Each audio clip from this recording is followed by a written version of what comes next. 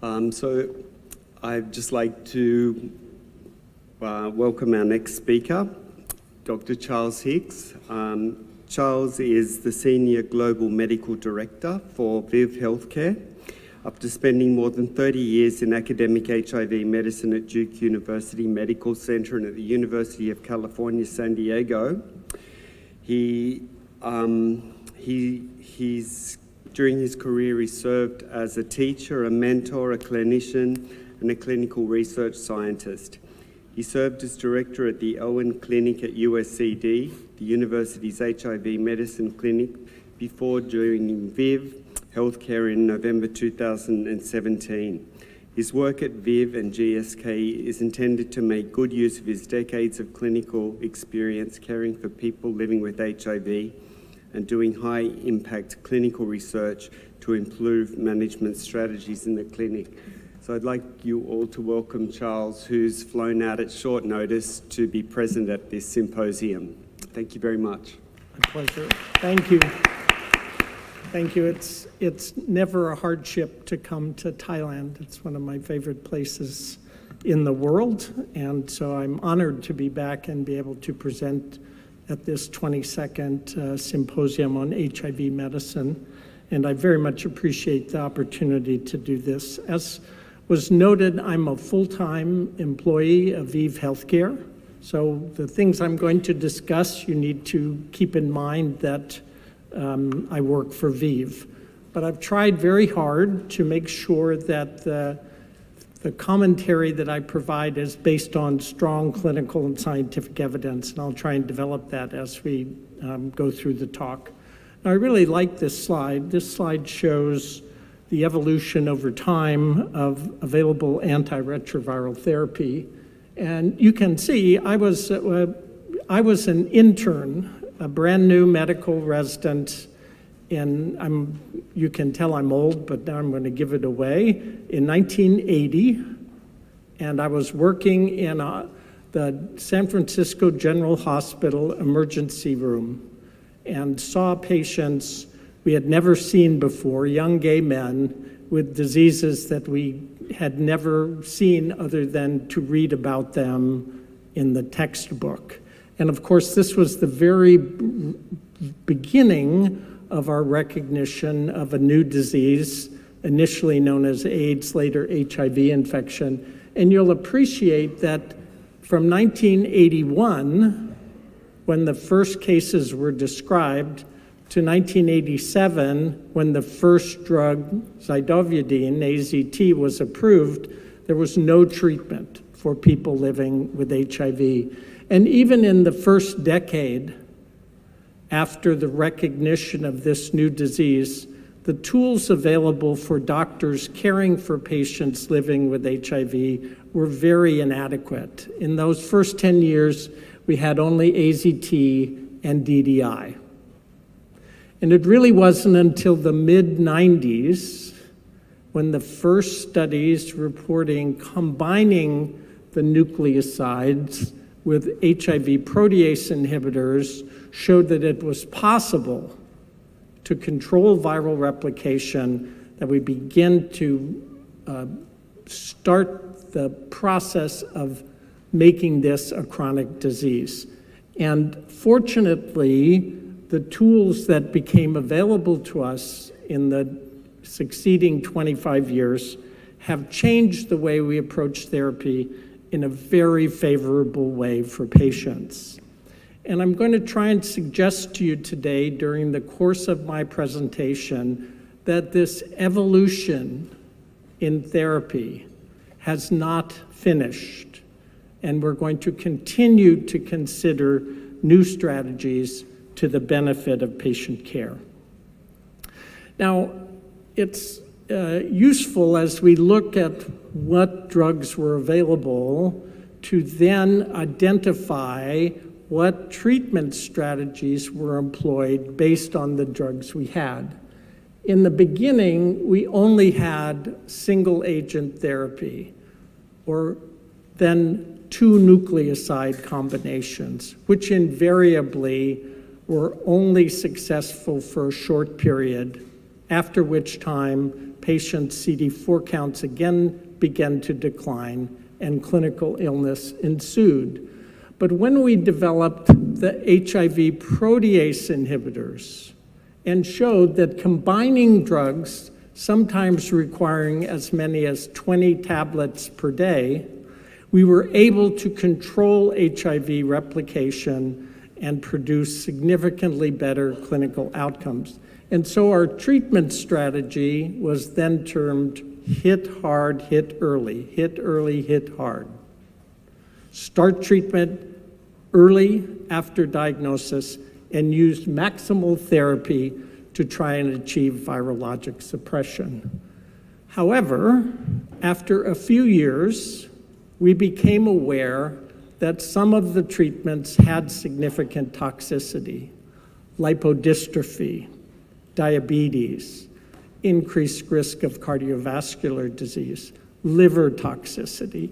And so the strategy changed, saying, because we know that over time we are putting patients at risk of significant health-affecting toxicity, we should wait until the therapy is absolutely necessary.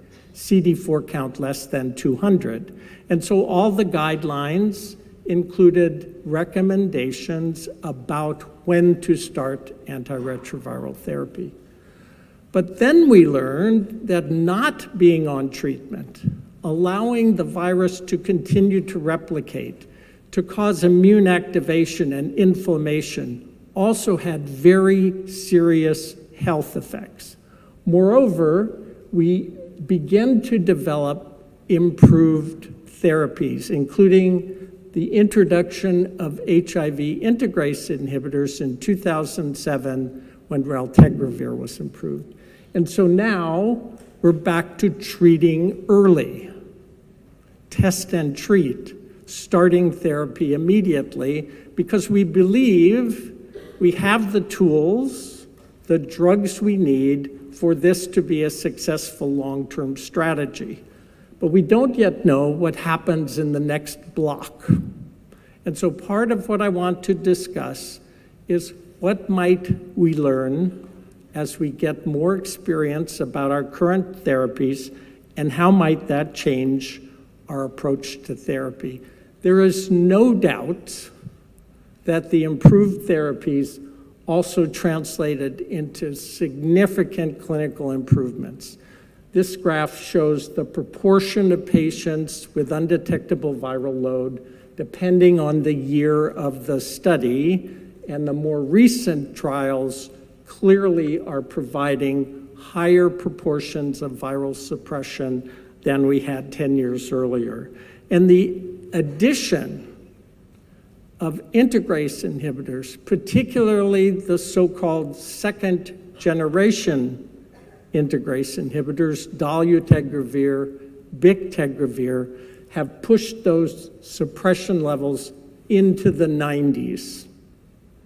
To me, this is quite remarkable. After more than 30 years doing clinical research, I believe 92, 93% is about as good as you'll ever do in a real clinical trial.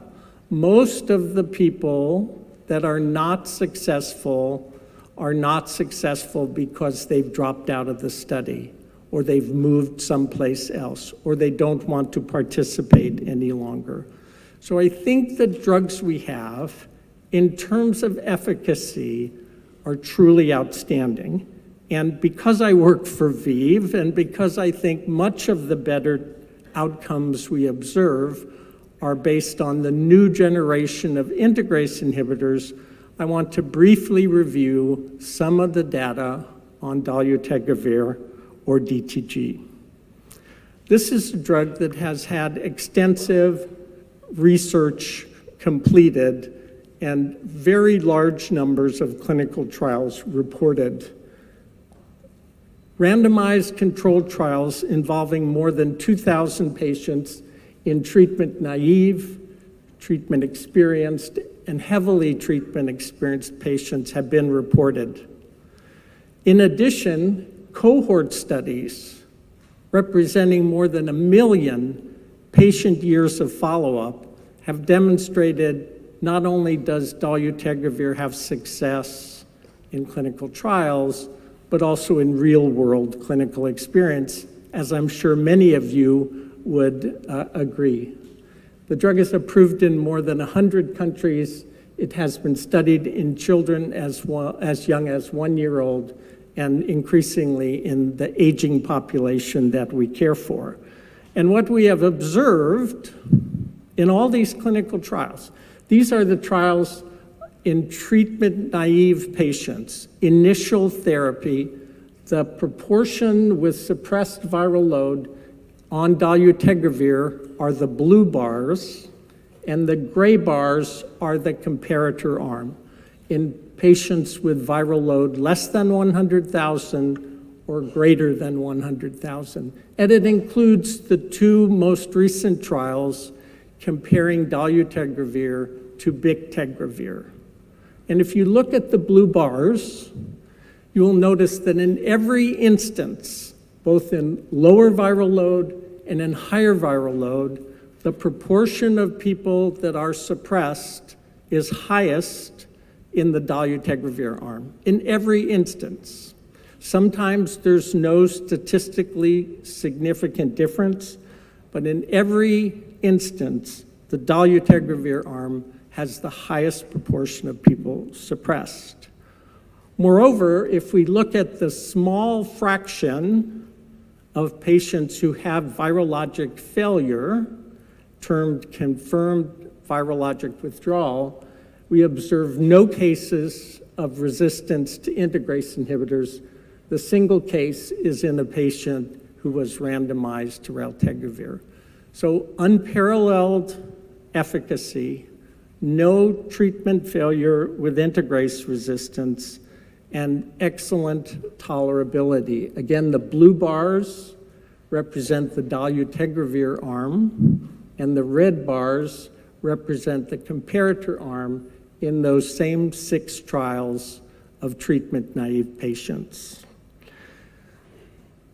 Some people say that clinical trials are not the same as real-world evidence. Clinical trials have special participants and don't really reflect the range of patients that we actually care for in the clinic.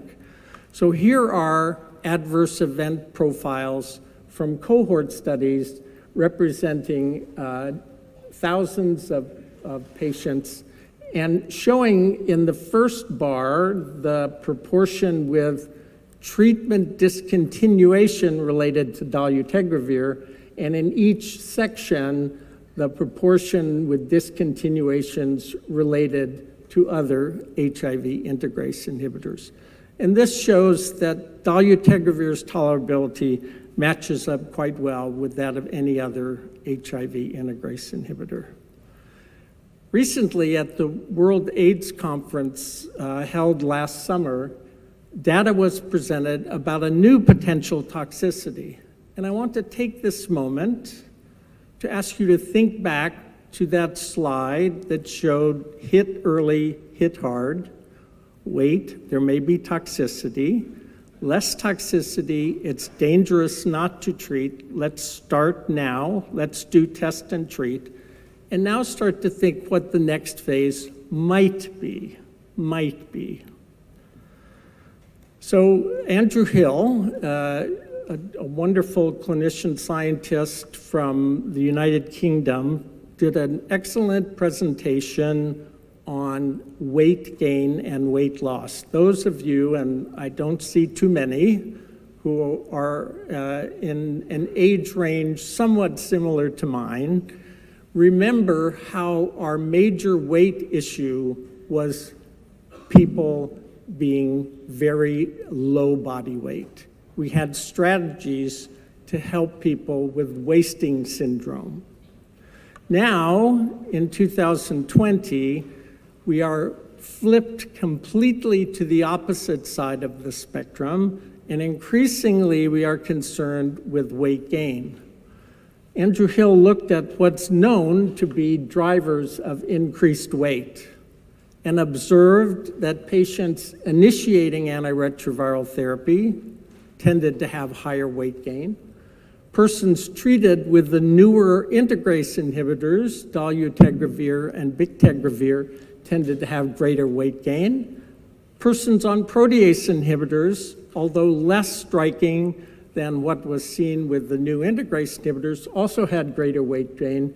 And in general, weight gain was higher in women and persons of African descent than in those not in those categories.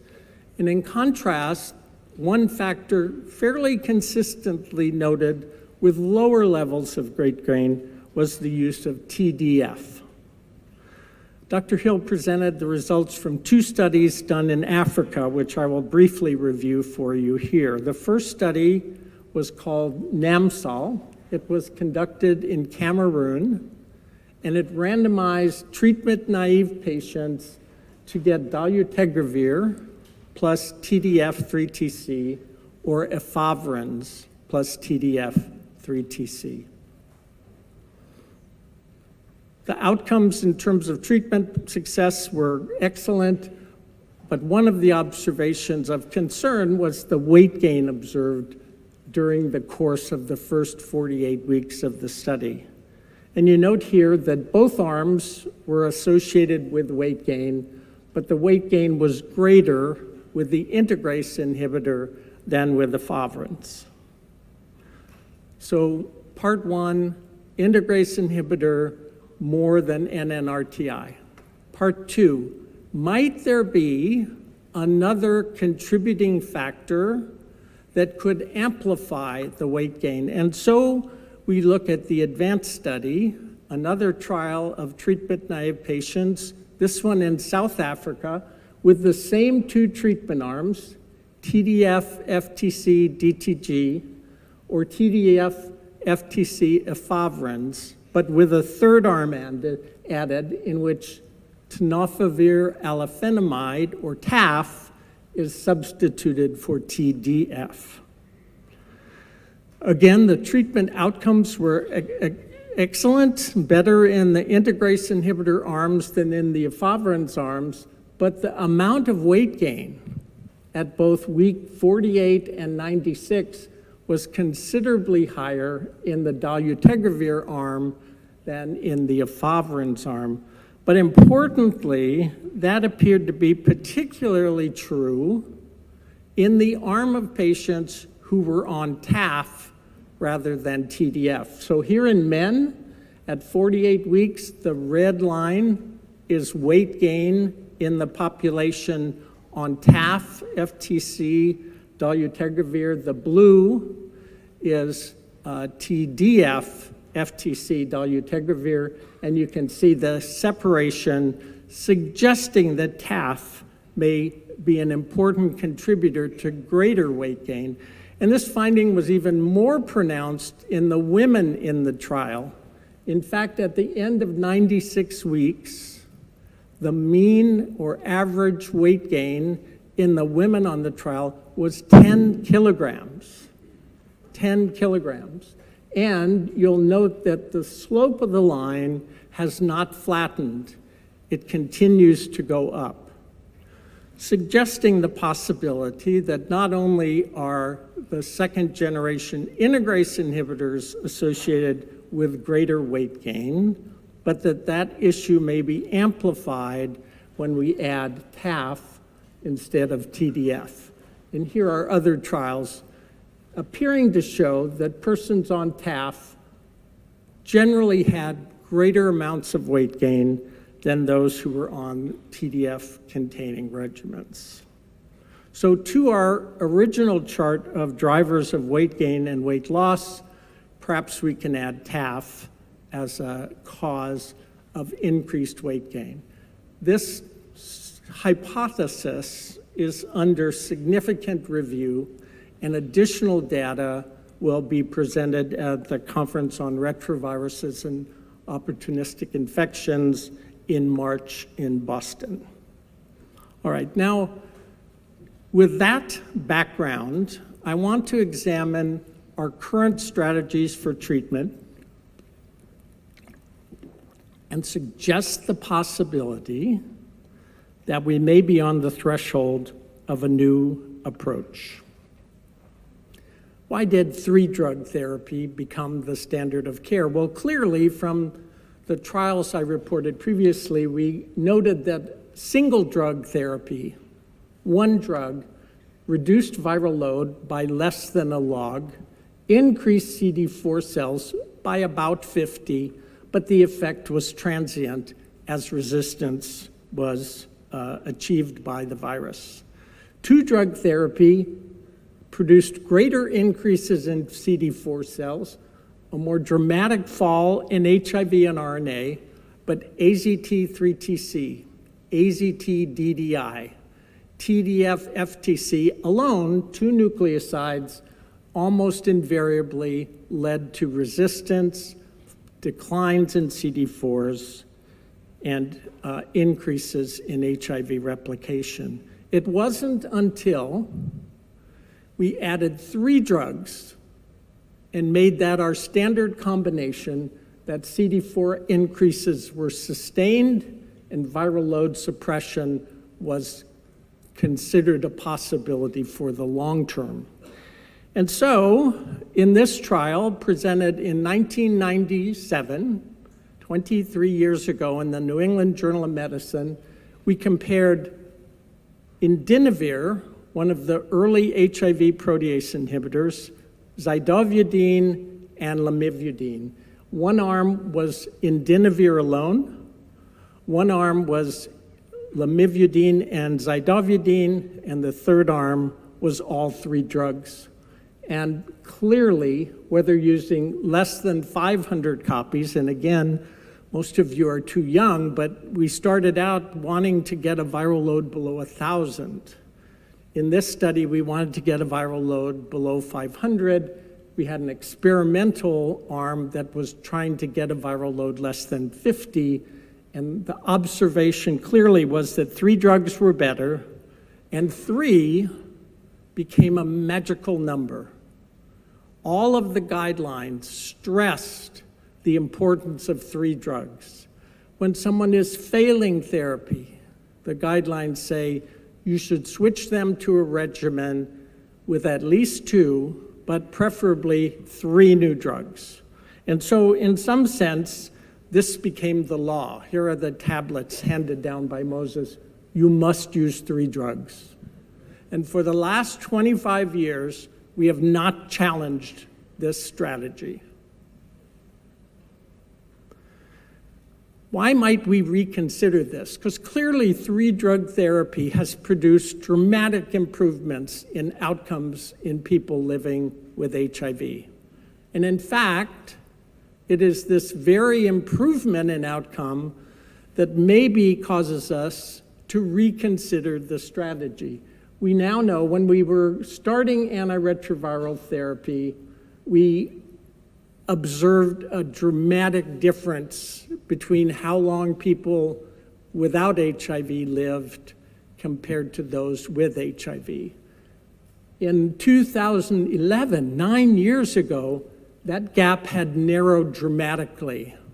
So now in our clinic, we see patients who are 50, 60, 70. At UCSD in California, we have about a dozen patients who are well into their 80s and living with HIV infection.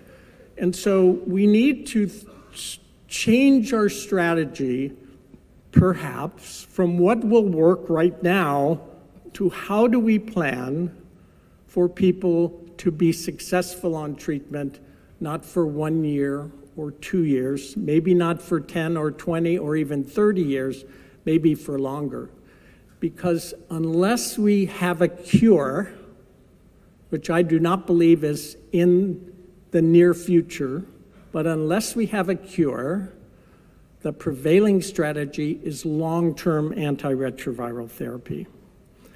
Patients are living longer. In the US, only a fraction of patients, different than Thailand, are diagnosed at a young age.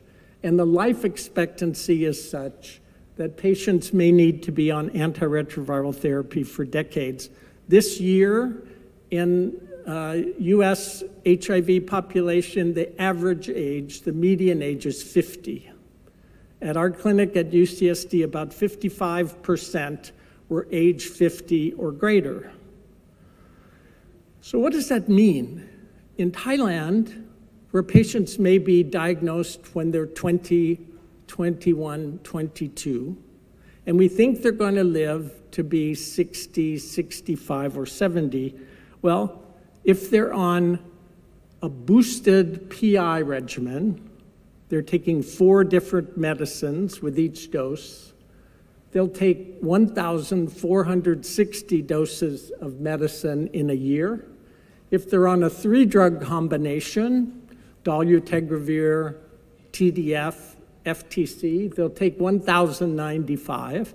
But if we can show success with a 2-drug regimen, that number is down to 730. And if you take those numbers and expand them out to almost 4 decades, then the difference may be very significant. 57,000 doses of medicine versus 28,500. So maybe the long-term cumulative exposure to antiretroviral drugs could be an important phenomenon for us to address. Indeed, if we look at the drugs we have today, for which we know there are potential significant toxicities, it's very instructive to compare the date the drug was approved, the important toxicity that we now recognize, the date when that toxicity was identified clearly to be present, and how long that took. In some cases, 10 years or more. So the regimens we have now, which have been used for the last 2 or 3 years, and which we feel comfortable are quite safe. And I agree, to date, they look quite safe. Perhaps, in the long term, we may identify issues that we wish we had addressed earlier. You only have to look at a person with lipodystrophy, with lipoatrophy, which we cannot change, and wish we hadn't used D4T. Could that be true in the future? We don't know. But we do know that our population is getting older, and as people age, they develop other health conditions. They have risk factors for disease, cigarette smoking, bad diet, lack of exercise. We know that those risk factors are amplified by the functions that the HIV virus causes, including chronic inflammation and immunoactivation. And so I think we need to respond quickly to the presence of HIV, but we also need to think about antiretroviral therapy in the long term. And that then raises the issue, given the drugs we had today. Remember, I showed you that 2-drug therapy in the 1990s did not work, but that was 2 nucleosides. Is it possible in 2020 that the drugs we have available for us are sufficiently potent and well-tolerated that we could achieve long-term success with only 2 drugs? Indeed, people with HIV need as much antiretroviral therapy as is needed, but as little as possible to achieve the goals. We want to reduce the long-term cumulative exposure to antiretroviral therapy if that can be done safely. And we believe that the availability of current therapies, including dolutegravir, make that opportunity one that is at hand. So we look at what drugs might we combine? Which 2 have characteristics that lead us to believe this could be highly effective? A small single tablet is the standard of care. Tolerability needs to be excellent. The ability to not engender resistance when people don't take the medications exactly as prescribed. targeting multiple steps in the life cycle of the virus, minimizing drug interactions, and certainly a favorable cost profile. So let me now briefly review some of what we already know about two-drug combinations. Here is a diagram illustrating two-drug combinations that have been tried in treatment-naive patients. First, involving protease inhibitors. In green are trials that appeared to have successful outcome. So protease inhibitors plus lamivudine. Protease inhibitors plus NNRTIs, more equivocal results, and maraviroc plus PI, less successful. What about integrase inhibitors? Integrase inhibitors plus a protease inhibitor seemed like a really good idea. Two very potent drugs, raltegravir, darunavir, results have not been uniformly successful. And finally, most recently, instead of protease inhibitors and lamivudine, perhaps an integrase inhibitor and lamivudine may also be successful. We can actually go back even farther. We can look at an ACTG study called 5142, where one of the treatment arms was efavirenz and lopinavir. And although it was virologically successful, the number of resistance failures was significantly higher in that population and led to abandonment of this strategy at the time.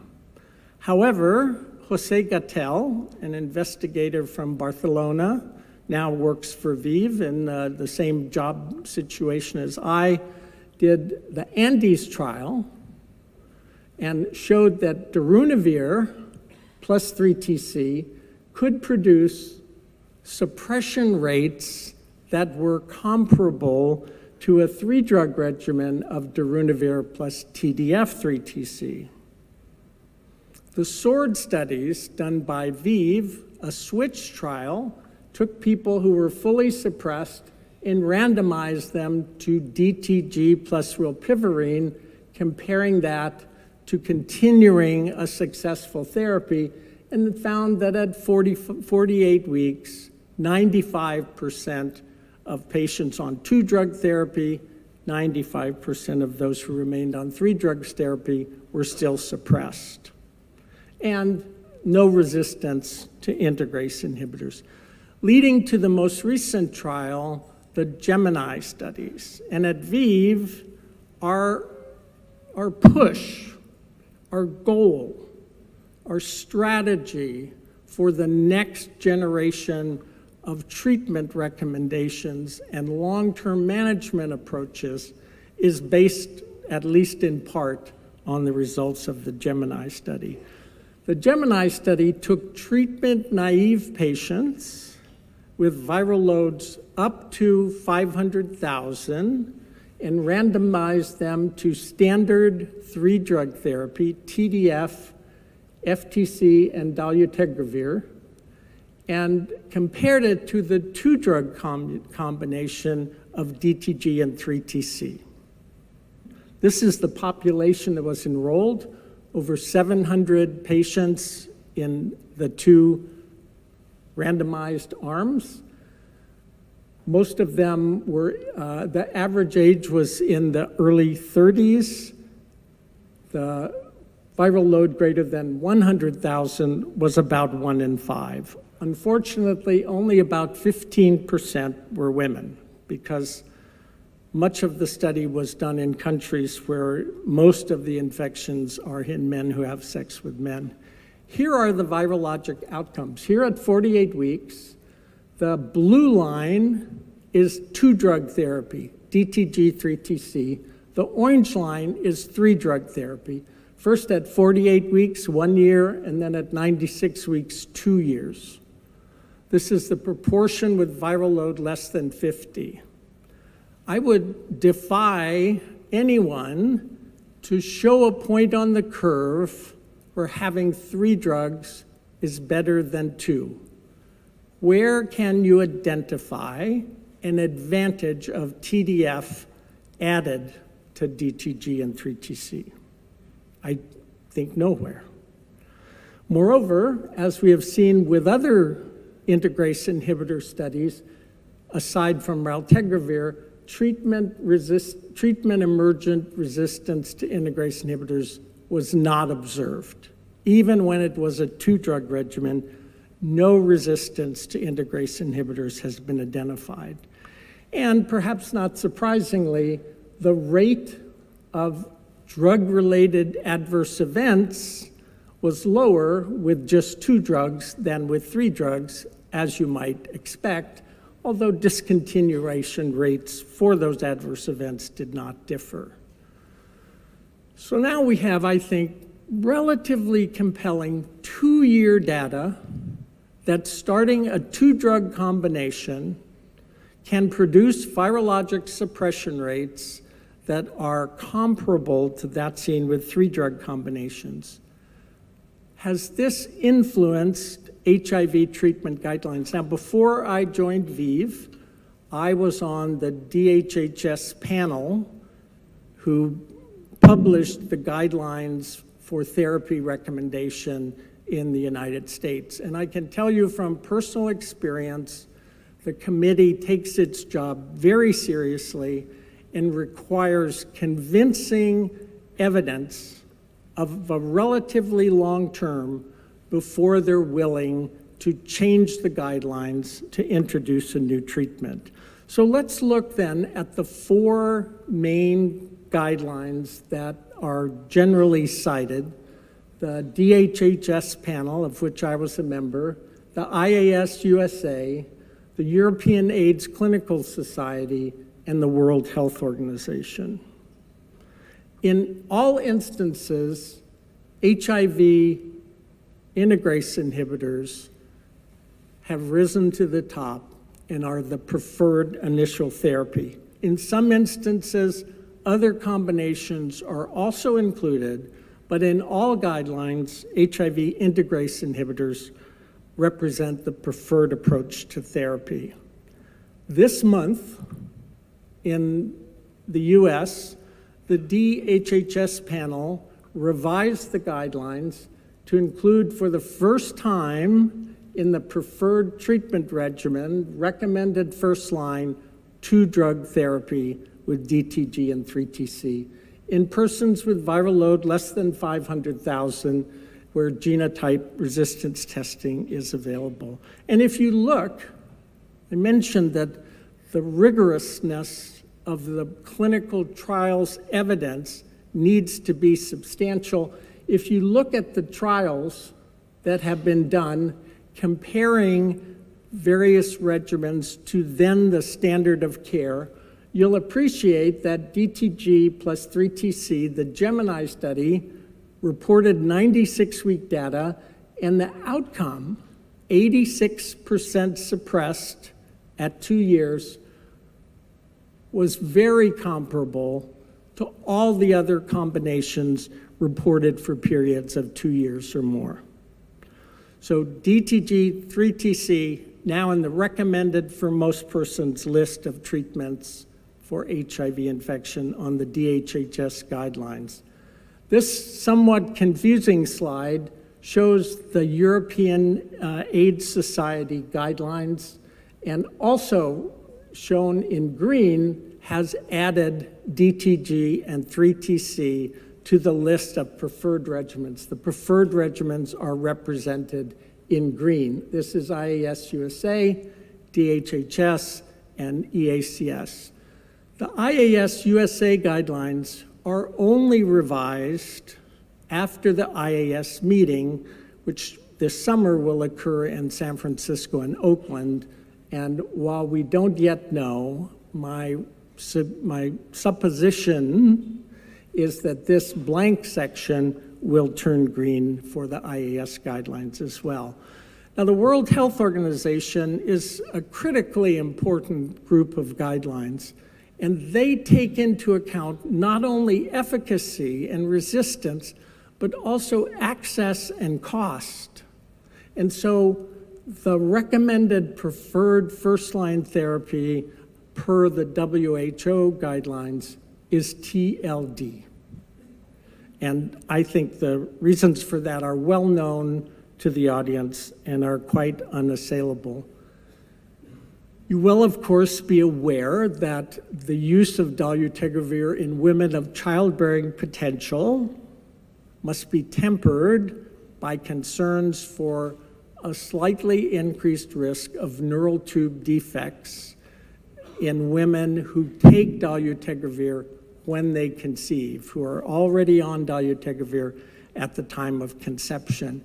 And based on those data, plus strong advocacy by women's groups, particularly in Africa, it is recommended that women can be offered DTG during their childbearing years, but they need to consider in a discussion the importance of effective contraception and/or accepting the potential increased risk of neural tube defects. The importance being this is a woman-centered decision.